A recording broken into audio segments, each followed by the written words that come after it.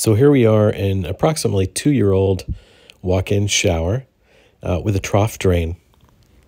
So basically what's happening is we started to leak downstairs.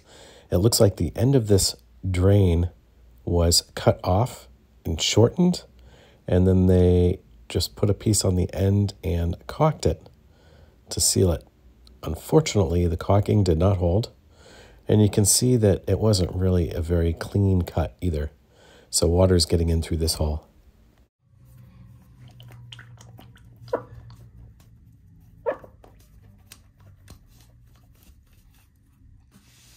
And of course, this demonstration is after the shower's been left to dry for 5 days.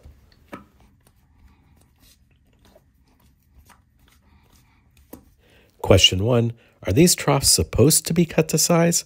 Question 2, it's too hard to remove it, so how would you go about fixing this?